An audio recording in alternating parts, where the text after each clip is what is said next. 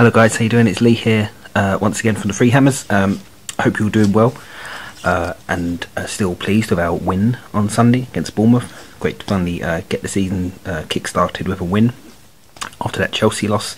But moving on from that very quickly, we this Thursday of course come up against Astra in the second leg of our Europa League qualifying playoff game. And the game is finally poised at 1-1 from the first leg.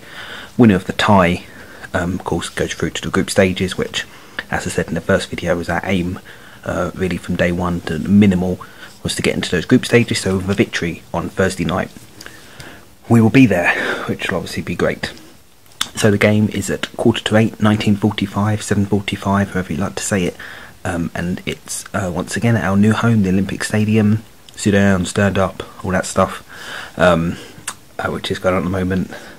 So it's Olympic/London Stadium, of course, and looking at the ticket website, it's when I film this, it's close to a sellout and probably will be sold out by the time the match comes. So that's good. Playing in the front of another full house. So as I said, it's 1-1 on the first leg. We took the lead in the game through Mark Noble, a penalty after a handball. Mr. Reliable Mark Noble, of course, slotted it away, never in doubt. And we had a great chance for 2-0 for Antonio just before Dennis Alibek popped up and equalised for Astra, and sort of was just reward for them really being the better side in the second half. So game is nicely poised at 1-1 coming into the second leg. So let's talk about Astra. Well, actually they lost on Sunday as we were playing Bournemouth. They were playing Cluj, who were in the Champions League a couple of years ago actually, so no fault. But anyhow, Astra lost 5-1, which is not the best warm-up for playing us, you'd have to say. Their squad is so badly hit at the moment, it's really depleted, much like ours, but probably more with injuries and suspensions and all that. And the manager's not allowed to be on the touchline or indeed have any contact with players for the Romanian matches, which is must be quite a difficult environment to play in. But as I say, they lost 5-1, and they currently sit 11th in the Romanian Premier League, or whatever it's called, the top division in Romania. So going from being champions last season to sitting in 11th at the moment is obviously not the best start. Obviously early days, much like the Premier League. They played a few more games than us, but not that many. Talking about their manager, he was non-stop in the first leg. He did not sit down. He was barking at instructions. He was moaning. He was celebrating. He was right on the touchline, and it really gave them a boost, I think. So he's a player we've got to be careful of. He's not a player, obviously, but a player in terms of what could affect the result of the match. He obviously had a good impact on their players, not having him there that often, and for him to be there to cheer him on, it really helped him, especially in the second half. So we've got to be careful. It's difficult to say to be careful of him, but he's obviously someone who can push their players on. So he's a big factor, is guess what I'm trying to say. It could be potentially a good factor for Astra as they try and essentially overturn the result, because at 1-1 of course 0-0 will be through, so they need to come at us and get a goal and a win. The only result that can see the game go to extra time and penalties is 1-1, so here's hoping that we don't have a late night in Stratford, and we all get home come the full-time whistle. But looking at their danger man, I've already mentioned his name actually, Dennis Alibek. Played for Romania in the Euros in the summer. Not one of the more noticeable names coming out of that tournament, it has to be said, but anyway, he played there, and he's getting his fitness back, and he's expected to start on Thursday, and he's a danger man in terms of getting goals. He really was very strong. He left James Collins for dead, really, for their equaliser in terms of strength and being able to turn him, and he's the danger man and someone we've got to watch, and the man likely to get the goals for Astra. As for us, don't need me to tell you that we got that win. In fact, I already have told you, so to tell you again, of course, we got that win on Sunday, which was important. First victory of the season. It was a late goal by Antonio. Great to see him on the wing, popping up at the back post, and he just seems to score. When he plays in that position, he just seems to get a goal. So again, long way that continue. Slowly but surely, some of our injured players are coming back, and I'll speak about that in a second as well. But the thing about on Sunday especially was the result was so much more important than the performance, and it wasn't a very good performance. We were quite lucky really to come away with a win, and obviously then going down to 10 men helped us quite a bit. after Harry Arter was sent off. So, but anyway, I can't complain. We got the 3 points, and I'm pleased with that, and it puts us in a good place going forward to this match, and then of course on Sunday as well against Man City.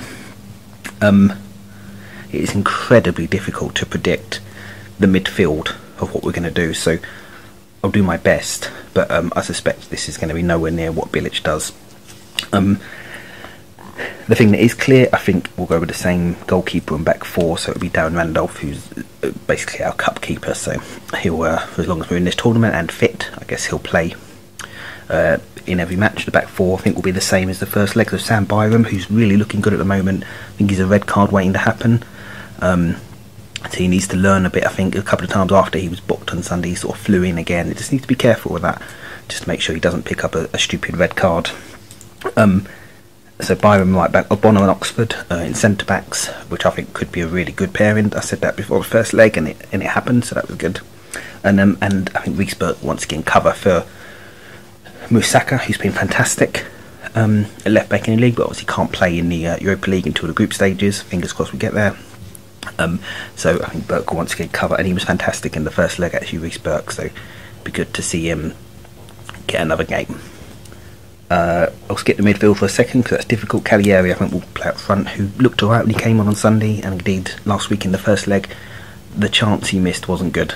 You know, he was clean through. I think his legs sort of went a bit to jelly, and he's thinking, oh my word, I'm on my league debut, massive stadium, I'm going to put this away, and it went wide. It wasn't great, but he'll learn from it, and going forward let's hope he has a good season. The midfield, anyone's guess. So the big news is that Bilic said that Payet and Lanzini are potentially back for Thursday, so I think Payet may start. I don't know. I think he may start and get 60 odd minutes, or he may do it in reverse. I don't think Lanzini will start. They'll either, I'm not giving you many answers here, but I think they'll either start on the bench, both of them, and then come on for 10, 15, 20 minutes. But then who starts in them place, you're looking at a similar side to the one that started on Sunday. But I think the one change, I think Obiang will come in, and I think Coyote won't play. There was talk of him having a bit of an injury. I don't know if he actually did, but he was fantastic. Such an engine, and we do miss him when he's not, but I don't think he'll play. I think it'll be Obiang, Noble and Nordveit.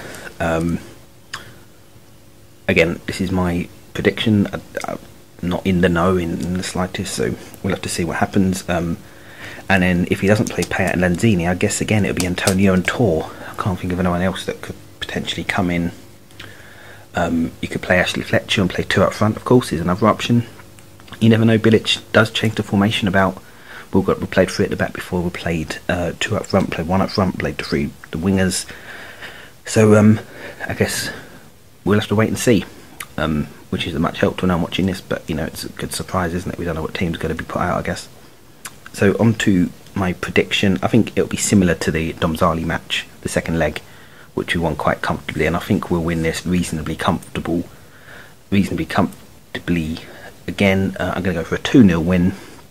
Again, early goal, get it done and dusted quite early on. They obviously need to come at us to get the win. A 0-0 draw would do us, but let's not play for that. Let's go out, and I think we will. I think we will go out and look for the win, and I think we'll get the win, and it'll be fantastic to be in the group stages and being guaranteed another 6 matches in this competition, which is great for the club and our sort of profile on the European stage, which can only be a good thing. So yeah, that's my prediction. I think we're going to win the game 2-0, which of course gives us a 3-1 aggregate win, and hopefully when I do the review of the game on Thursday, we will be safely into the group stages, which as I say, it's fantastic news. Hope you enjoy the match if you go in. If not, I don't think it's on telly at the moment. It may, if it sells out, that may change. Have to wait and see. We'll put something out on Twitter if indeed it is said to be on telly. It'll be either BT Sport or Premier Sport, one of those two. Have to wait and see it. So if you go into the game, enjoy it, stand up, sit down, either one of those things, whatever you do, and I'll see you real soon.